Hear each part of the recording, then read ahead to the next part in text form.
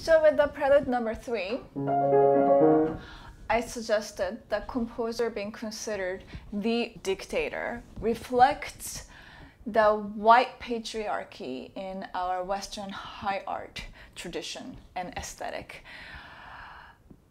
I will now move on to Beethoven and his very famous piece that would be the equivalent of Bach's 3 preludes that we've heard, in that this is also a piece that largely consists of arpeggiated harmonic progression.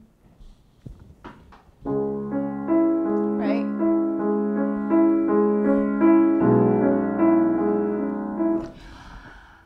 Beethoven is an interesting figure when we're thinking about white patriarchy that led us to where we are today. Because in a way, he is the macho of the Western classical music. He asserted himself to be a very autonomous artist, free from the control of his patrons and things like this. He is said to have masculinized piano playing and music in general. And, you know, the way he looked even, you know, the way he sort of growled, he didn't care about the way he looked, you know. His portraits are never smiling. But on the other hand, he was hearing impaired, and he also struggled with class issues and personal relationships, partially because of his being hearing impaired. He wanted to get married, he wanted to have children, and he was unable to because of these things, social status and such. And we know all about that because he's very well documented, and he's also very open in his letter writings and things like this. Like the immortal beloved, right? The famous immortal beloved that he writes letters to.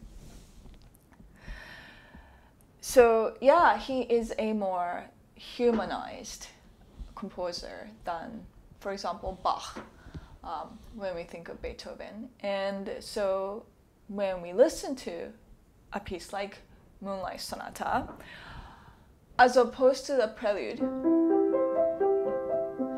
which seems sort of transcendent of all human concerns, Moonlight Sonata seems to reflect a lot of human feelings that we imagine Beethoven must have been feeling with his difficulties in his life, and we project our own struggles onto that. And so it's a very different ways of appreciating music and interpreting it.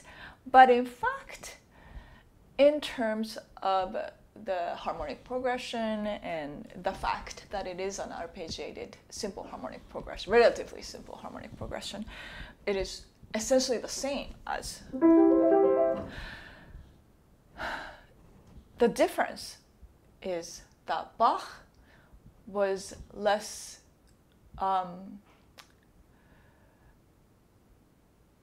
instructive on how the piece was to be interpreted or to be played. He left a lot of freedom to the player and, as a result, to the listener, whereas Beethoven dictates which note is to be held, to be emphasized, which part is to be louder, which part is to be softer. There's some sudden, like for example, you can build something up and then drop to very, very quiet, according to his indication.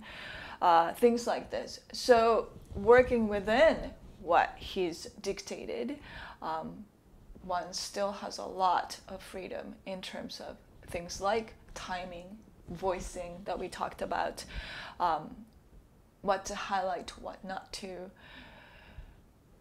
So here's my interpretation of Beethoven's so-called Moonlight Sonata. The Moonlight Sonata, the title is not his own,